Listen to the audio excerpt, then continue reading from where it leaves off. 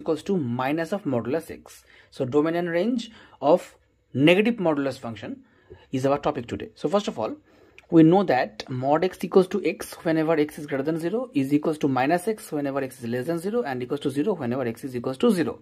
So these three values completely covers the left, right and the equal value of 0. So x belongs to real number set. So this is the domain of the given function. Now for the range function, we need mod x is always greater than 0. So all equals to 0. So it's always positive.